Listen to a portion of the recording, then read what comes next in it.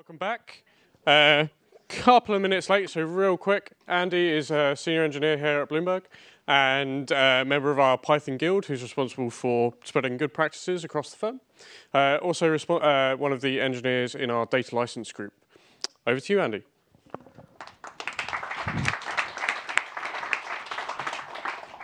Okay, hello and welcome to Making Multiple Inheritance Not Work in Python. To be clear, if you think I'm going to tell you how to make multiple inheritance work in Python, that's another talk. This talk is intended to illustrate a couple techniques that might be helpful for various purposes, but not any particular examples that you should actually put to use. The techniques are what's being shown, not the examples.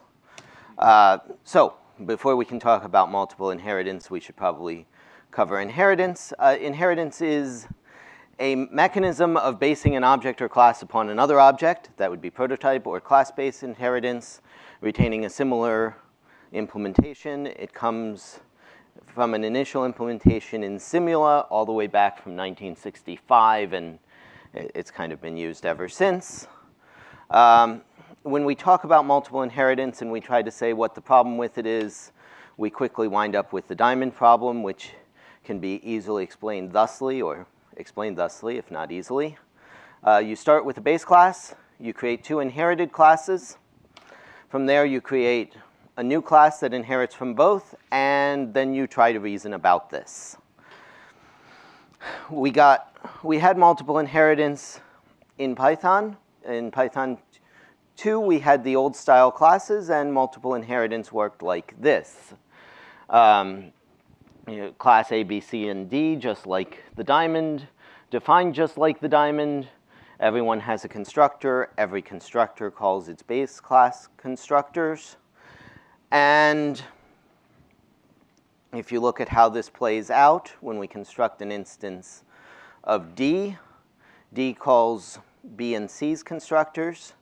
B and C's constructors both calls A's constructors. But the problem is B's constructor calls A's constructor, then C's constructor calls A's constructor, and you have to hope that that didn't mess up something that B's constructor did. And if you were in Python 2 old style classes, well, you just had to deal with that. Fortunately, that was a long time ago. When you get to Python 2.2, you got the new style classes, which in Python 3 we call classes. And that introduced something called the method resolution order.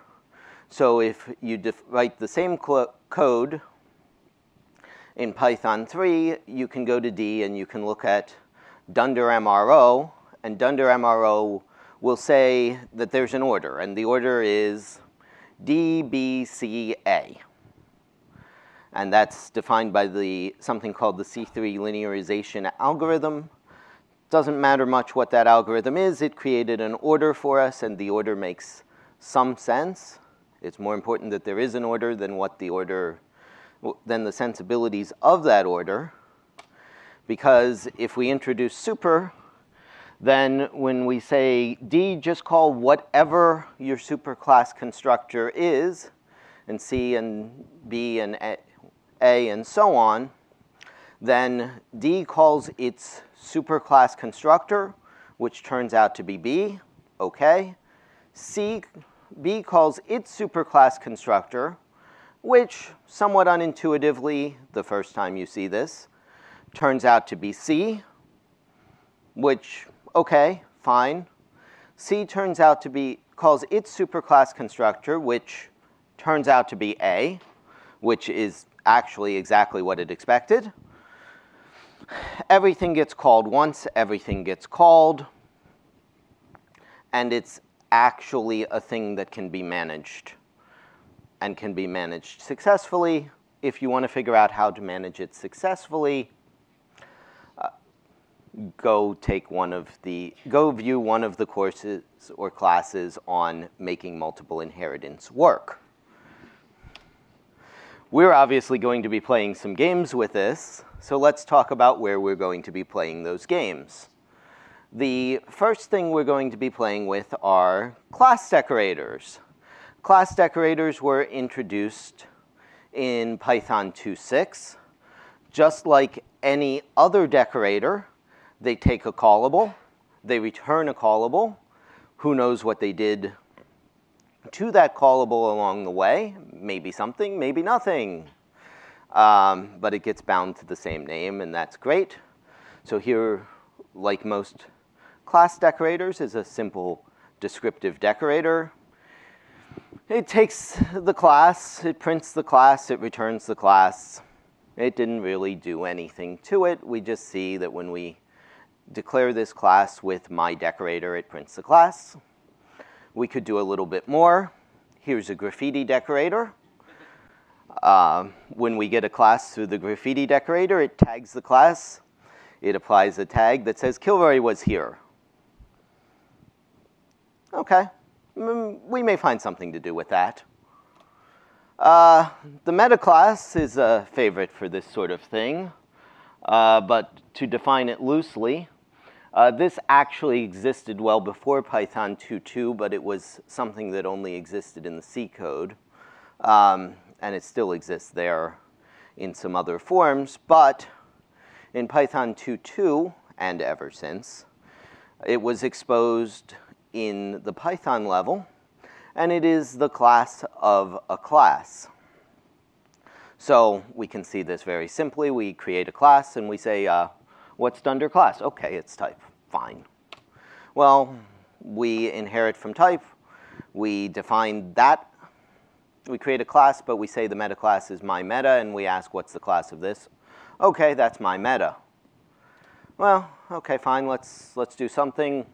Normally, if we create a class and we say, what's the truthiness of this? It's true.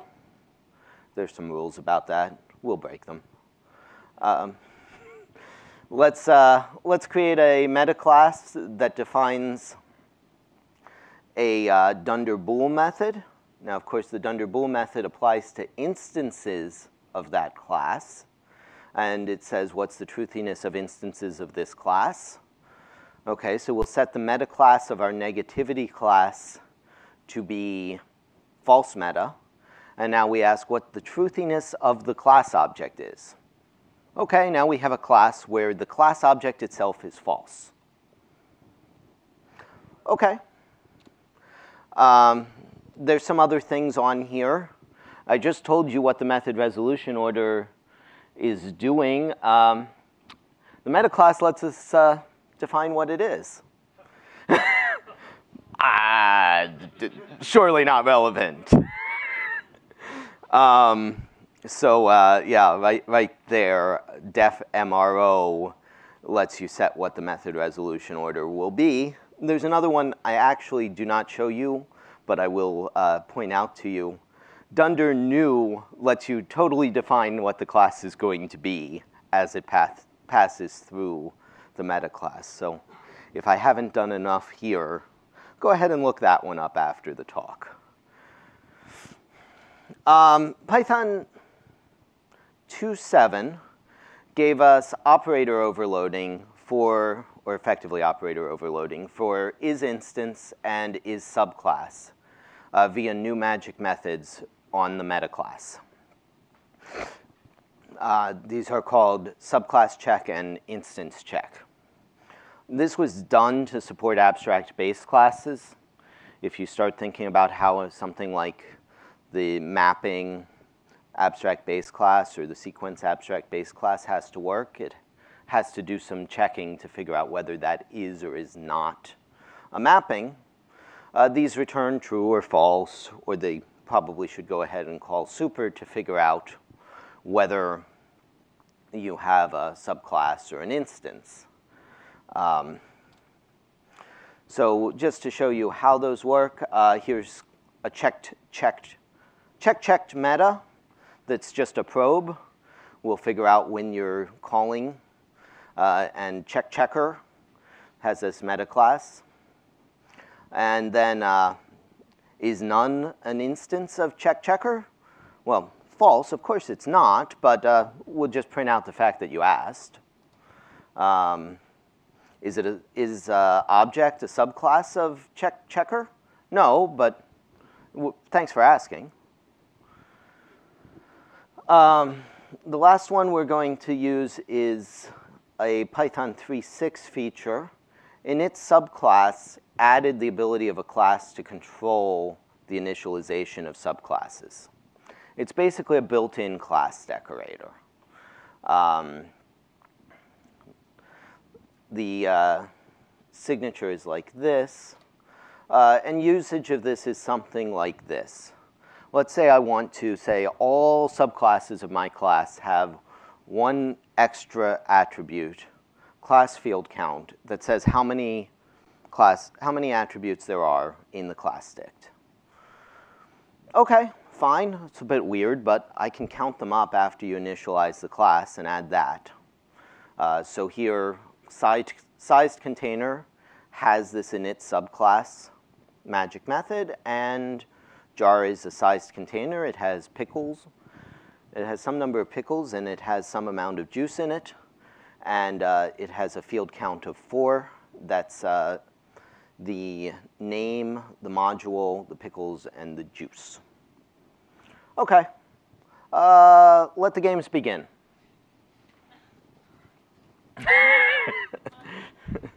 So abstract-based classes are great. Abstract-based classes are wonderful. But they do allow you to have a mix of abstract and concrete methods. And for some reason, let's say we didn't want that.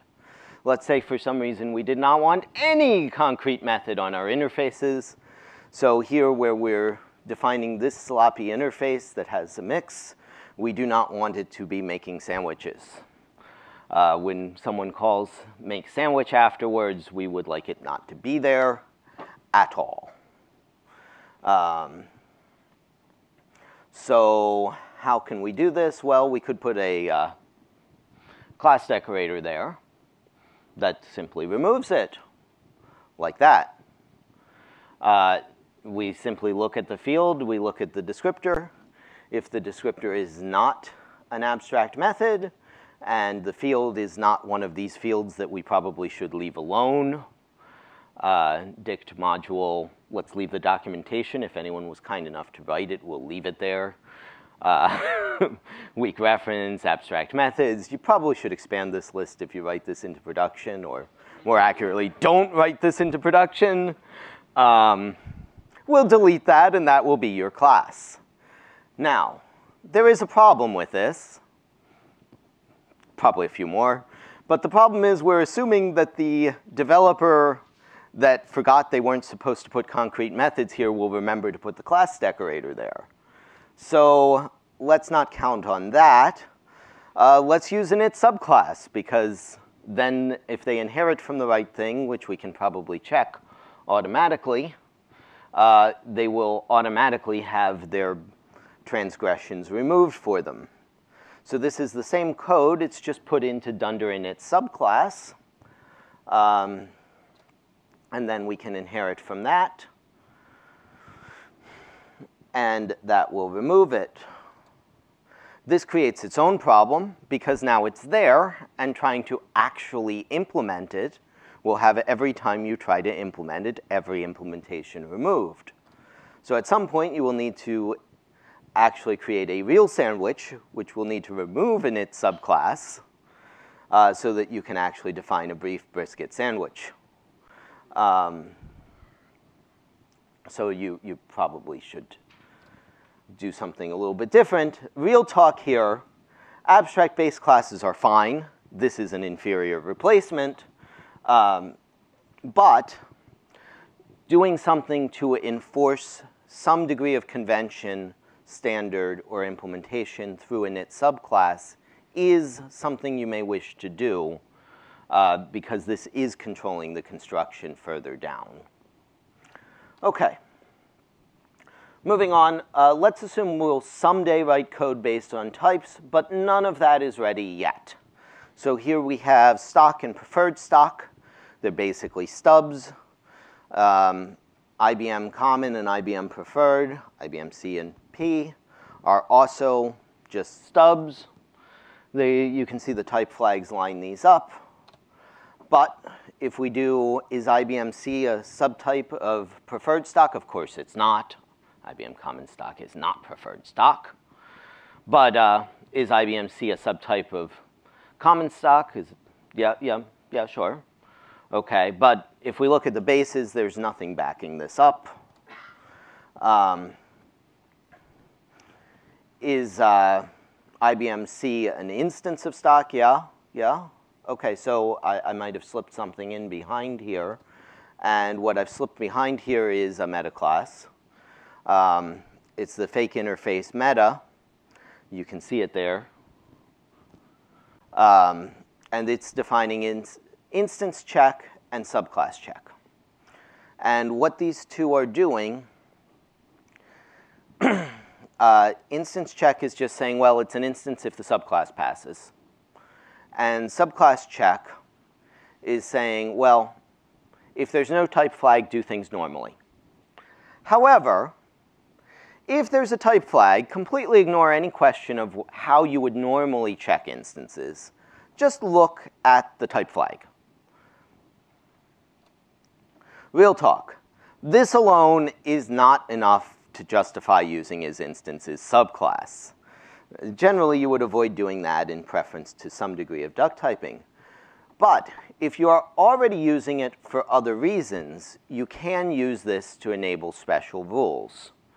You could use this if previously you had a class hierarchy, and now things are coming serialized out, and they turned into just plain old ordinary dictionaries or plain old objects, or they're coming out of a database now, and you just need to check them and move along, or if they will be. Okay, let's take another example. I have some methods I don't want to inherit. So we have cars and we have taxis. A car is an automobile. A car has a name, it's automobile, it has a method to start. Taxi is a kind of car. Fine, they start the same. Taxi, if I ask what its name is, it's a taxi. Car, if I ask what its name is, it's an automobile. Some of you may pick up something a little bit odd there because taxi should be saying it's an automobile. But if we look at the method resolution order, we'll see that I've slipped something in. There is one additional class that's been inserted into the method resolution order, utility class. So when I look at the method resolution order of taxi, before it gets to car, where it would pick up the name of automobile, it's going to utility class and picking up something else. Of course, car has a base class of vehicle, and that has a metaclass on it. And what's happening in that metaclass? What's happening in that class? Well, I've attached the metaclass. And that method class is playing with the method resolution order. What it is doing is it's calculating the method resolution order normally using type, which is that base metaclass, and it's saying, if utility class is in the method resolution order, remove it, and then reinsert it in the second position, exactly where we found it. The utility class is simply a class that has a property called name and says, use the class name, which gives us exactly the result we saw. Real talk. In my opinion, this might actually be the safest thing to use in this talk. Not so much that you would want to use it in code that you're developing around. This would be used more around a configuration file, something where you're creating a domain-specific language, or a very limited subset, perhaps used by analysts, or a special purpose section of your code that is known to obey special rules like this. But within that context, inserting something like this to control what can and cannot happen is fairly reasonable. So you know what? I'm tired of the diamond. Let's get rid of this diamond. Here's the diamond from the beginning. Let's put an end to it. Here's what I want. You write A, B, C, D. You write the darn diamond. I'm taking C out. You can write it, but I'm not doing it. Yeah, I'm just taking C out. And here's how I'm going to do it. I have simple object in there on A. Obviously, I'm going to throw a metaclass in this. And what I'm going to do is I'm going to completely rewrite the method resolution order. The method resolution order I'm using is not C3. I am going to take the class. I'm going to traverse the bases. I'm going to take each thing in bases. I'm going to take the first base. I'm going to add that to the method resolution order. I'm going to return that, and that is going to be it. Whatever you put that was not the first base will be removed. I could probably write this real talk as don't do this. But the point is not that you would actually do this. The point is that you can pick and choose some features, not that you would pick and choose this feature. If you did something very close to this, you should probably raise an error for your users, especially in a development environment. In production, you might want to do something that avoids errors if you could do something exactly specific and clear and that were exactly safe to do, which it's probably not, but you would know your system. But the overall point is that you can pick features. If you did something ever close to this, you probably should remove the base classes so that it doesn't test as it is an instance of this when it clearly no longer is by most conventions. So we've seen 4 hooks that let us twist inheritance into a relative pickle.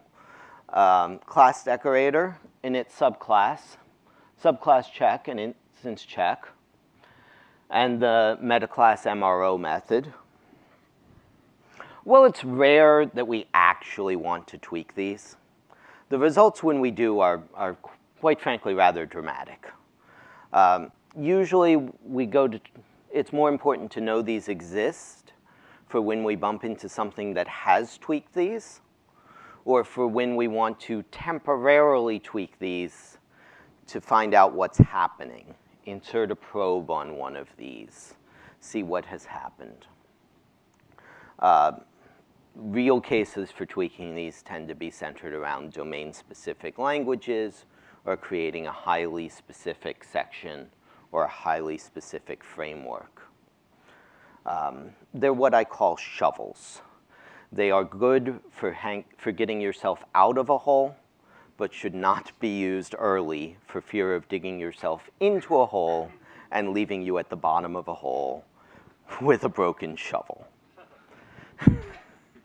And with that, if there's any time left, I will take some questions.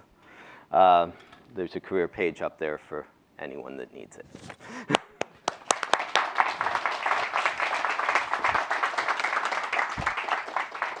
Thank you very much, Andy. We have time for one question, if it's quick. Okay, I'm going to play like John Humphreys. You have 30 seconds. Let me check that I've understood this. So I can subclass tuple, and by playing with the MRO, I can hide all the elements from item access. You could hide, by playing with the MRO, you could hide. I subclass tuple. And tuple has got item access methods. Yep. Can I subclass tuple and prevent ordinary item access? Of course. I mean, you could just implement a new item access method that doesn't do it.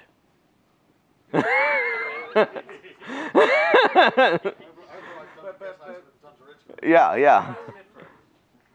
Okay, so what difference would you like to do? So the difference is it's not even there, so it doesn't even show up in the IDE, for example. To make it not even show up in the IDE, that depends how the IDE is searching for it. You could remove it from, probably, it depends how the IDE is searching for it, because at some point it's not, you could subclass tuple and make it not be a tuple, and then the IDE wouldn't find it, but it also wouldn't be a tuple, so. But it's got tuple data structure underneath. I think we've gone over time. Let's bring that to a close. I think the answer is probably yes and no, and it's a crazy thing to Yeah. do. Thank you very much, Andy.